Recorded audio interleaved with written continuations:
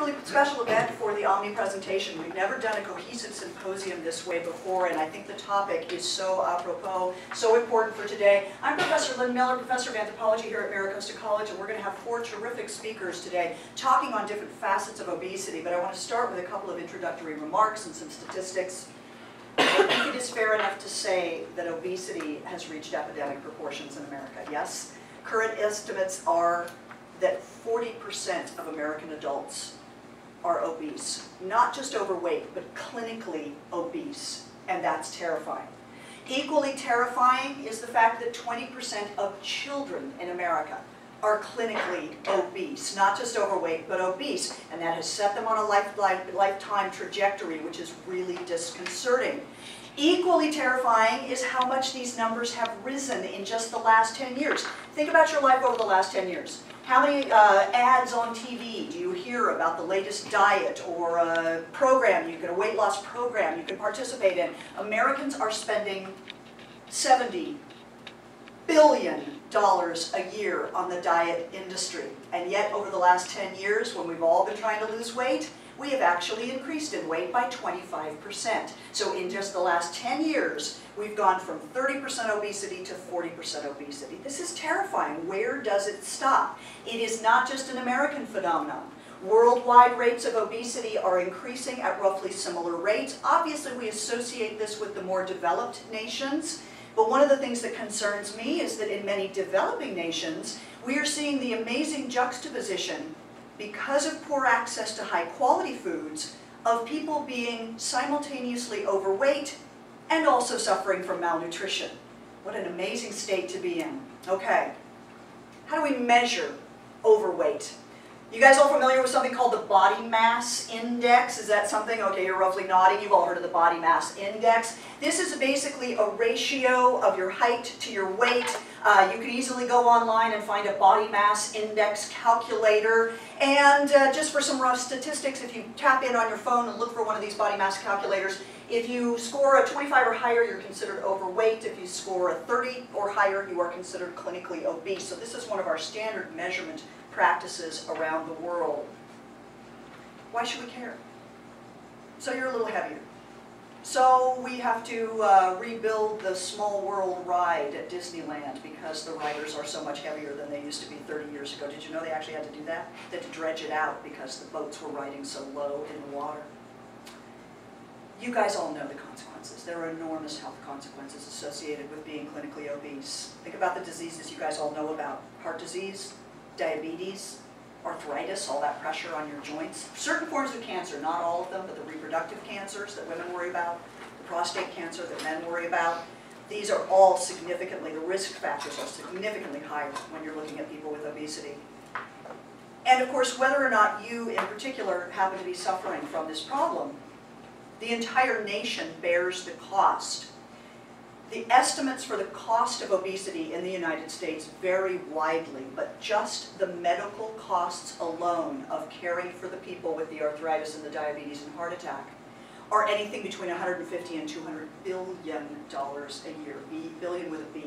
$billion a year, and that's the direct medical costs. Never mind the so-called indirect costs of people missing work because they are sick or have to go to doctor's appointments. Billions and billions more dollars. So this is a problem that Americans need to pay attention to. The problem is, although we hear about Weight Watchers and we hear about Nutrisystem, we don't hear enough about the various risk factors, the underlying risk factors. It's not all just about whether or not you just ate a cranberry muffin. There are a lot of underlying risk factors. There are dozens of factors that contribute to obesity. What you are going to hear today is about 3 particular factors and then a really disconcerting talk about why diet and exercise don't work. So I have got 4 absolutely terrific presenters today. And in the context of that, let's go ahead and get this show on the road. Kylie, would you like to come up and get your talk booted up for us? So the plan is, while she's getting things started up, each student is going to make his or her presentation. Directly after the presentation, we're going to take 1 or 2 specific questions, and part of the reason I've been encouraging you guys to grab a pen is I also want you to write your questions down, because after all 4 talks, we're going to bring everybody up for a panel discussion at the end, because of course one of the things you're going to see is that all of these factors are interrelating. So when you have a question, please jot it down, And, I haven't screwed something up. And again, we do have pen and paper over here as needed. Any questions so far?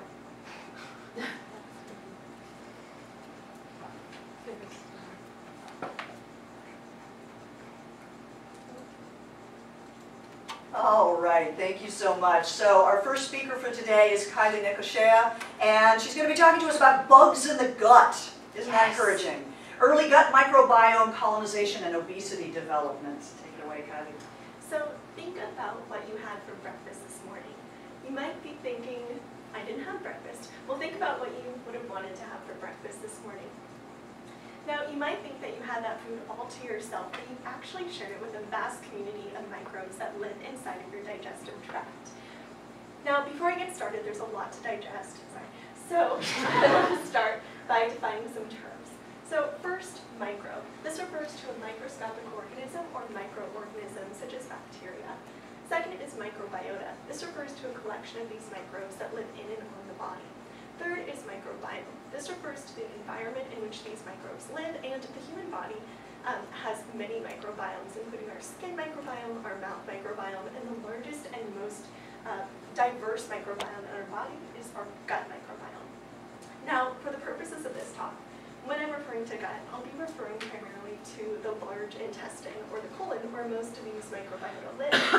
So the gut microbiome refers to the diverse ecosystem of trillions of these microbial inhabitants that live inside of our large intestine, including archaea, protozoa, viruses, and most predominantly bacterial cells.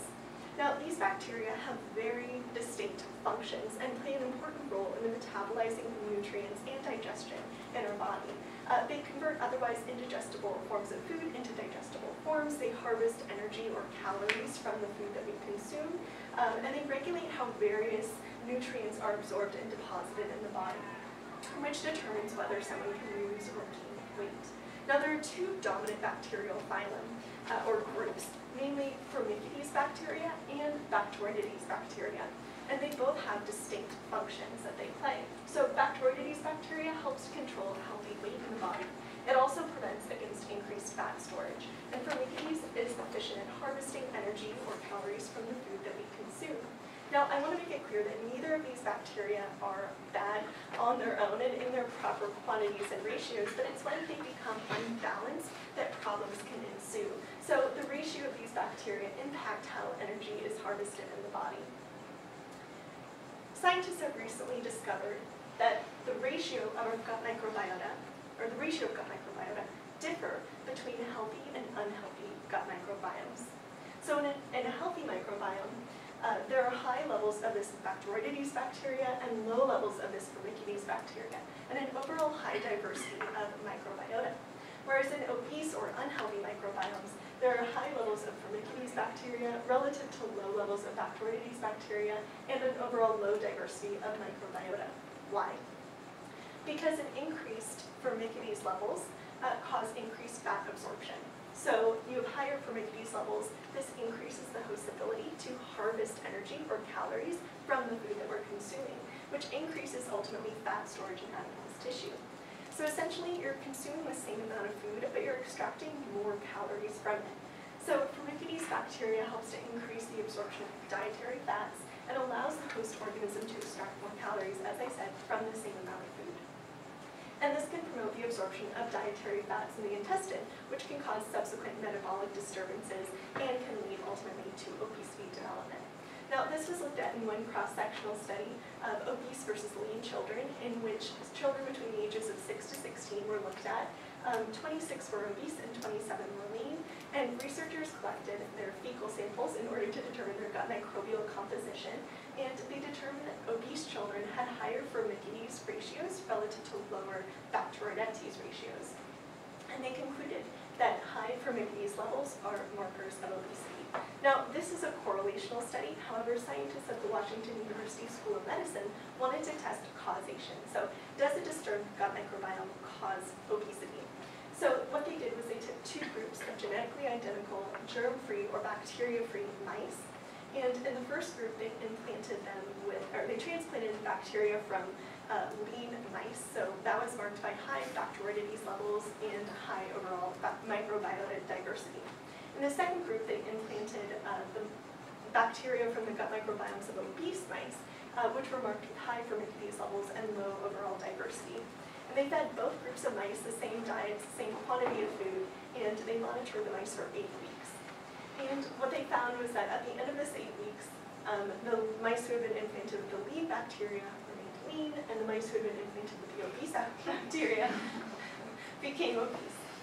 And so the scientists concluded that Firmicutes bacteria does increase fat storage in adipose tissue, and Firmicutes gut bacteria increases the ability to extract more calories by stimulating fat absorption. So what disturbs the gut in the first place? Well, our gut microbiomes can be shaped and influenced throughout our lifespan, but our gut microbiomes are almost fully formed by the time we're 3. So that means that how your gut microbiome looked when you were about 3 years old is very similar to how it looks like today. That means that from the window from day 1 that we're born until age 3 is perhaps the most critical and significant window of gut microbial development and colonization. And it is significantly shaped by early life events, such as birth delivery, method of feeding, and antibiotic exposure. And it all starts on the day that you're born. So there are 2 methods of birth delivery, namely vaginal birth delivery and cesarean birth delivery. Now, a mother's birth canal is colonized with beneficial Bacteroidetes bacteria, and is highly diverse in beneficial gut microbiota. Therefore, as the child travels through the mother's birth canal, it takes it through its eyes, It takes in through its eyes, nose, and mouth this beneficial bacteria, which then is able to colonize its gut microbiome. But what happens if the child misses out on this so-called microbial bath? Well, the other option for birth delivery is C-section, or cesarean section. And I want to make clear that this can be a life-saving procedure for both the mother and the child. However, over 1/3 of babies in the U.S. are born via C-section, and many of these procedures are electively chosen in order to, as a convenient way to bypass the labor process, which unfortunately is the very process through which the child is colonized by this beneficial bacteria. So instead of being colonized by the mother's beneficial bacteria from her birth canal, the child is instead colonized with the bacteria in the surrounding hospital environment, which is significantly less diverse in beneficial bacteria. The effects of this were looked at in one study with 34 vaginally born infants and 30 cesarean-born infants. And researchers collected their fecal flora in order to determine their microbial diversity. And researchers found that the cesarean-born infants had delayed microbial establishment, lagging about 1 month behind their vaginally born counterparts. And cesarean-born infants were less colonized with Bacteroidetes bacteria and had lower overall diversity. So they concluded that the C-section method or procedure does cause a less diverse gut microbiota with lower levels of Bacteroidetes bacteria. Now the second early life colonization event is method of feeding. There are 2 primary methods of feeding, namely breastfeeding and formula feeding, and both have consequences to our microbiome. So breast milk is rich in Bacteroidetes, positive or good bacteria, and it's also rich in oligosaccharides, which actually the child cannot digest on its own. They are there simply to feed the microbes in the child's gut.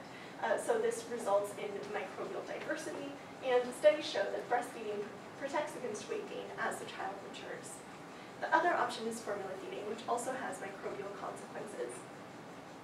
So formula, as much as they try to mimic it, is absent of oligosaccharides, which means that the microbes are not fed in the child's gut, which results in less diversity in the child's gut microbiome.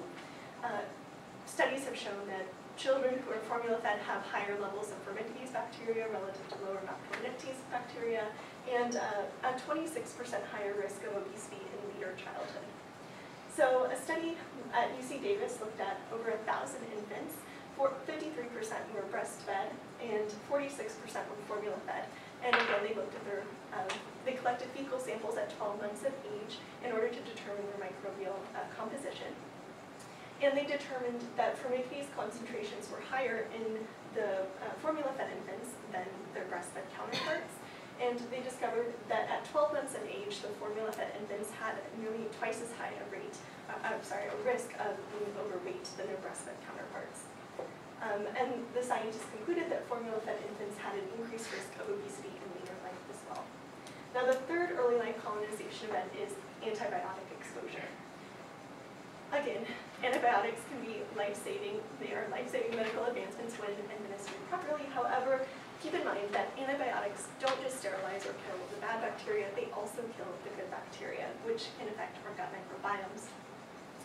So they can be administered in early life during during gestation, during C-section, and the average child in the US is administered 3 courses of antibiotics by the age of 2. And children exposed to antibiotics under 6 months of age may never fully recover that lost gut microbiota. And this lost gut microbial diversity increases the risk of being overweight in later life. So a study looked at these effects by taking 2 groups of mice. One group they administered antibiotics to, and the second group they did not. It was a control group. And they fed both groups identical high-fat diets beginning when they were 13 weeks old. And they collected fecal samples to determine their gut microbial establishment. And they monitored them for 32 weeks. What did they find? Well, they found that the antibiotic-fed mice developed gut microbial communities that resembled immature or underdeveloped microbial communities, which lacked diversity and beneficial bacteria. They also found that antibiotic-fed mice developed increased weight and fat mass compared to their non-antibiotic-fed counterparts. So they concluded in the study that antibiotic exposure causes microbial disruption and excess weight gain.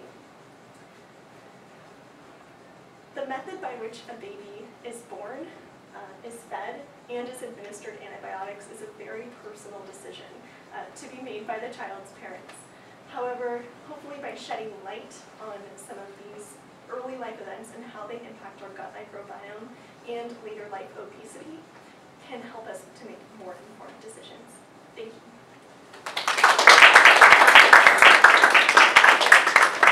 Wonderful start. So what we're going to do is take 1 or 2 questions specifically for Kylie, and then if you don't have a chance to get to your question right now, please jot it down so that we can do it later on during the panel discussion. So, questions for Kylie? John. So, Shasta, I'm sorry. Okay, great. Is it important for infants to be exposed to the bacteria before birth, or can they just like dip them in a bacterial bath after? Can they okay. Can they be exposed to bacteria before birth? You mean do they need to be exposed to the bacteria before birth when like their stress hormones are really high, or can it be effective to expose them artificially to bacteria after they're born? That's a great question. So I'm going to go off of what I researched, which was for C-section. And I'm sorry if this doesn't fully answer your question, but I researched for C-section. There are some doctors who are, after the mothers are having babies via C-section, actually are putting it's like a cloth basically, and they're putting it in the birth canal and then swabbing the baby after it is born via C-section with that bacteria. I don't think that in the womb, if that's what you were also asking, the babies from the studies that show it now are not colonized with bacteria during gestation. I'm not sure if that's entirely what you were asking. Well, but is it effective when they wipe down the C-section babies? That's what they're studying. Okay, but they don't know the results yet? But we don't know the results of that study yet? We don't know the results yet. I think it's been about 3 years, and in one of the studies, and they have shown that they, by I think it was the 6-month point, but they do start to resemble the bacterial communities of their vaginal counterparts. Okay. About that time. So, but it's new, so. Right. Yeah.